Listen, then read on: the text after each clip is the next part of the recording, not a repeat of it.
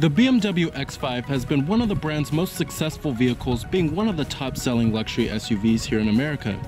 Introduced in 2014 for its third generation, the X5 continues into 2017 with very minimal changes, but you will still find the X5 to be a highly desirable choice for a mid-size luxury SUV. So let's go ahead and check out and take a closer look at this 2017 BMW X5.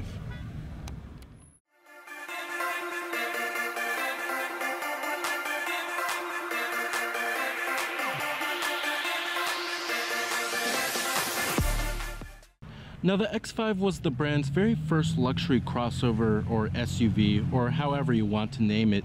But after its success, BMW even rolled out even smaller vehicles than the X5, including the X3 as well as the X1. But the X5 remains BMW's flagship luxury SUV, but there's also a rumored X7 to come out, which is actually going to be larger than the X5 here. But as you can see, it retains BMW's classic styling traits of the twin kidney grille design, and I really do love the styling of the X5. It's athletic and elegant at the same time. Really also love the 19-inch light alloy wheels we do get here. Overall, it's a really nice looking package, and BMW certainly didn't overdo it when it comes to the styling of the vehicle, which is cool. Now, our X5 is also a pretty nice one. It comes with the driver assistance package as well as the premium package, and the premium package loads up a bunch of goodies on the inside here. You can also go with the M Sports package on the X5 here. However, ours doesn't have it, and it spices up things on the exterior and the interior just a little bit. Now, here goes the key fob design for the vehicle. Pretty high quality looking key fob for the X5. You have your unlock, your lock, your power tailgate, and your panic alarm.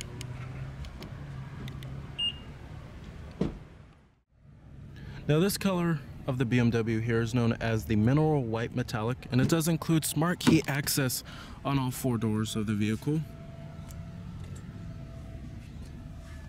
And then you have the Canberra beige leather interior,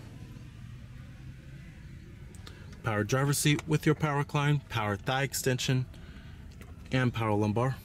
And you have memory seat settings for 2 people.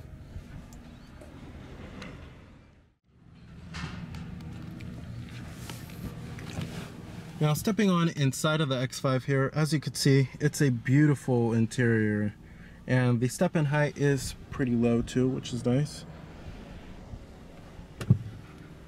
You have push button ignition, and just put your foot on the brake and hit the button to start.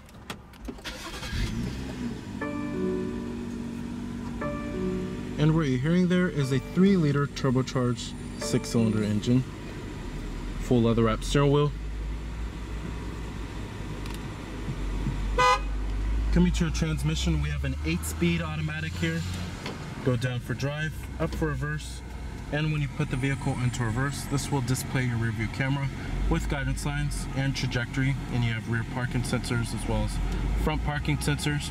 You can also change the brightness of the rear view camera if you would like, and the contrast, and you could turn the parking aid lines on or off if you would like. And then you also do have a front view camera too. And you have manual shiftability. And right here you'll find your electronic parking brake with your automatic brake hold. And I'm gonna go ahead and turn on the headlights and the hazards. All windows are fully automatic in the X5. Let's go ahead and pop up the hood and check out the engine bay. Heated exterior mirrors with LED turn signal indicators, and you have blind spot detection. Now, the BMW X5 was one of the very first luxury SUVs to ever hit the market in the US back in 1999. It's also one of the most successful luxury SUVs too. You have 19-inch light alloy wheels.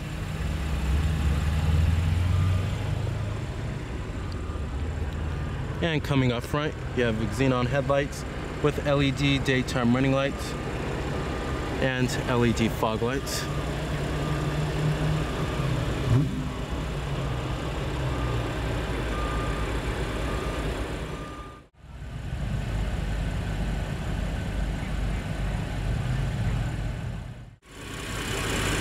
Powering the X5 here is what most X5s are going to have. It's a 3-liter turbocharged inline 6-cylinder engine that produces 300 horsepower at 5,800 RPM and 300 pound-feet of torque at 1,300 RPM, with EPA estimates being a pretty healthy 18 in the city and 24 on the highway. And we do have all-wheel drive here. Now, if you're feeling a little green, you can also go with the diesel engine that does provide higher fuel efficiency numbers. But this 3-liter turbocharged inline 6 does get up and go, and it does provide pretty good fuel economy numbers here. And overall, most consumers should be satisfied with this powertrain. And paired with the 8-speed automatic transmission, it makes for a wonderful pair. Competitors of the X5, you have the vehicles in the mid-size luxury crossover class. This includes the likes of the Lexus RX, the Mercedes-Benz GLE, and the Audi Q7.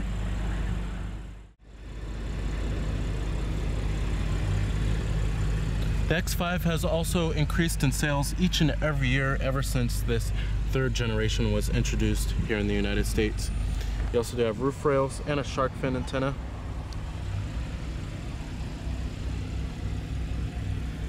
Coming to the rear of the X5, you have LED taillights with LED turn signal indicators, rear parking sensors, dual exhaust tips, rear window wiper with a rear window defroster, and a shark fin antenna.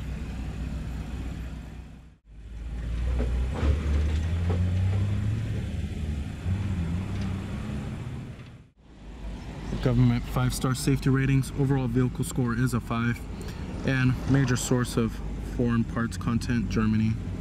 30%, not a surprise there. Final assembly point is actually in South Carolina.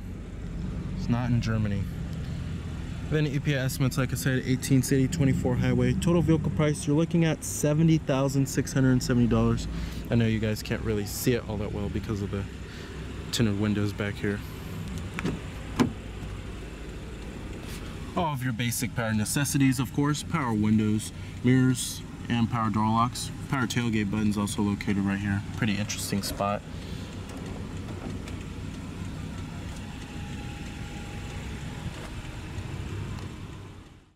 Now, there's no doubt that the interior of the BMW X5 here is just drop dead gorgeous. As you can see, it's opulent and it's lavish. Interior quality is top notch inside of the X5 as well. You'll find soft touch materials that abound everywhere inside of this vehicle, and you have nice premium stitching details on the armrests and the door panels, and then on the center console lid too. And everywhere you feel, it just feels expensive and premium. And build quality is also excellent inside of here. Everything feels very sturdy and nothing creaks or anything like that. That's not typical German nature and when it comes to their automobiles. But the interior quality of the BMW X5 is certainly impressive, and it's certainly what you would expect out of BMW here. Now, coming to the steering wheel design, it's okay looking, but I rather much prefer the M steering wheel that you get when you get the M Sport package on the X5 here. But it's an okay looking steering wheel. Over here we do have your adaptive cruise control, and then you have your steering wheel mounted audio controls, as well as your voice recognition and Bluetooth phone controls. Typical stuff there. Up here, auto dimming rearview mirror with garage home link, LED interior map lights, your sunglass container, and then you also do have your SOS Safety Connect, and then your panoramic room roof, which gives the cabin a much more open, airy feel inside of here.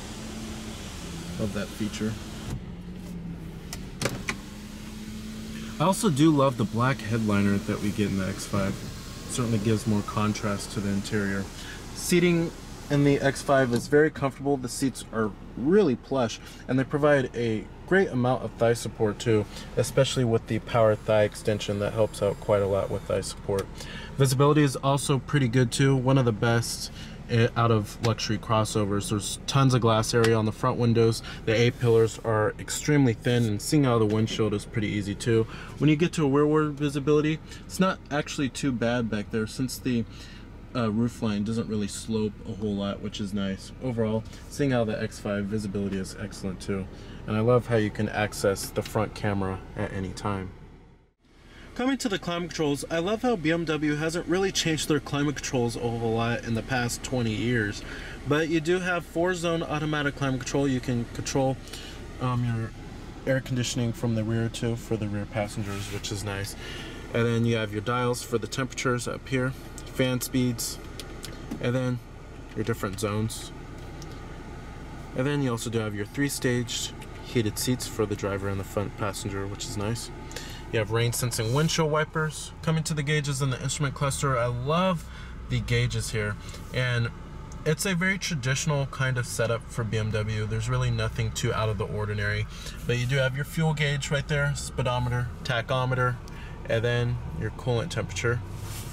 And then we also do have, it also shows you your mileage down there, and then what the time is, and it also shows you your exterior temperature readout. And then right here, it'll show you what safety technologies you have that are on or off.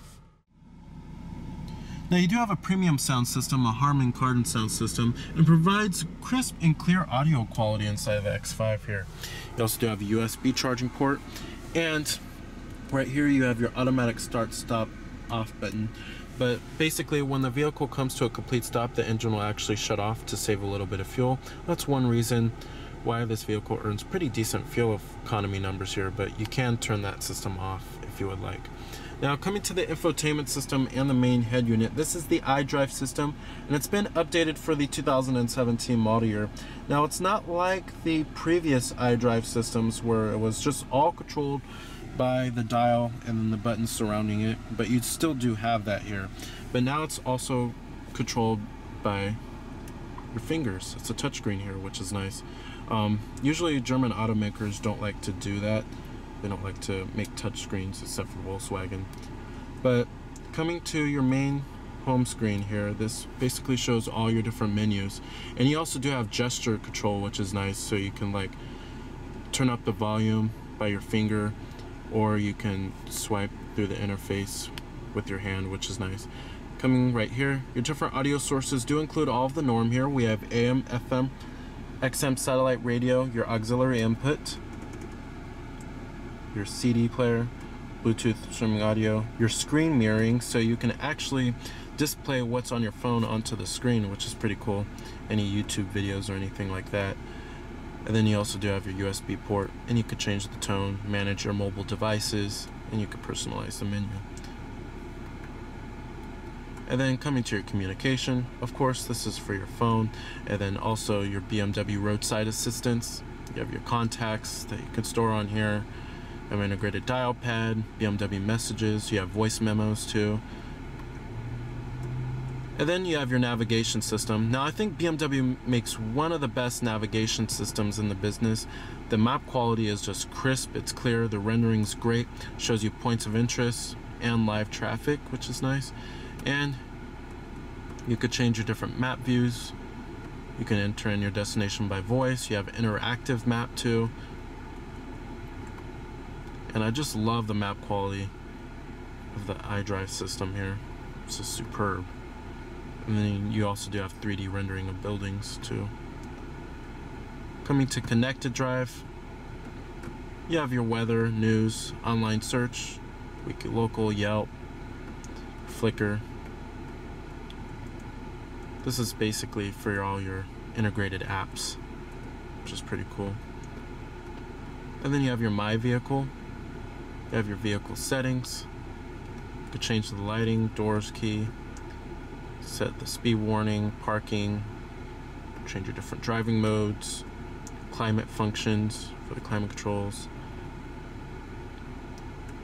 And then your iDrive settings from the touchpad displays date and time, units, language, tone, driver profiles, vehicle status, shows you your tire pressure. Then it also shows you your engine oil level, and it shows you if a service is required or not. Pretty cool there. Usually all that information is displayed up on the instrument cluster in many other vehicles, but BMW decided to put it on the iDrive system here. Then you have your efficient dynamics. Then your xDrive status for your all-wheel drive system.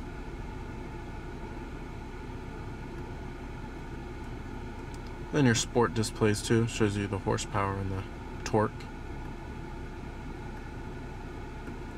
And then you have an onboard owner's manual too, which is nice.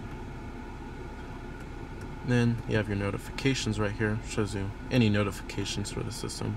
Overall, I really do love the iDrive system here. It's certainly one of the best infotainment systems and multimedia interfaces in the business. I really do like it over Mercedes command interface, and the rendering and the graphics are just beautiful on this system. And I love how they made it a touchscreen, which they should have done many years ago.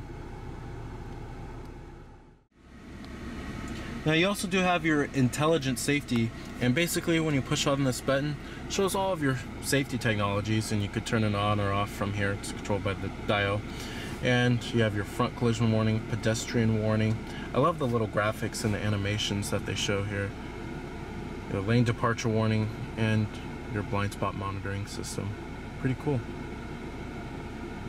And you could change the warning time for your front collision warning. Now, as far as the way the X5 drives, it's pretty sophisticated in its driving dynamics, and it's one of the better luxury crossovers if you're looking for a balance between good ride comfort and good handling. Now, the ride comfort may be a little firm for some, as it's not as plush as, say, as a Lexus RX, but it doesn't handle like a rolling couch either. It's pretty nimble around corners too, and it's actually pretty fun to drive. Now, it doesn't live up to the ultimate driving machine, how they say in BMW's commercials. However, it is one of the better handling luxury crossovers out there, but it's not really sporty to drive, but it does have a good balance between decent ride comfort and good handling. The power from the 6-cylinder engine is also good too, and it's very fuel efficient, and the 8-speed automatic transmission does provide smooth, seamless shifts. Overall, driving the X5, it is a pretty pleasant driving experience. Just don't expect it to handle like a sports car. Alright, I'm gonna go ahead and shut down the X5. Let's go and check out the rest of the vehicle.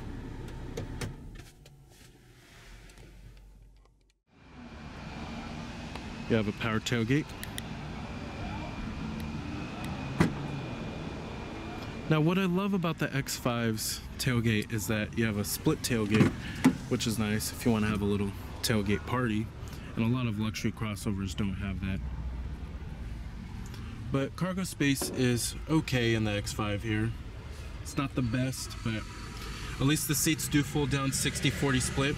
And you also do have a third row seat back here, but certainly recommended for small children only. It's pretty cramped back there. But if you're looking for more space for your third row occupants, then you want to check out the Acura MDX or the Buick Enclave. However, those vehicles are nowhere near as luxurious as the X5. And then you have a 12-volt power outlet. But I really do love this design here. I wish more crossovers would do that, or SUVs.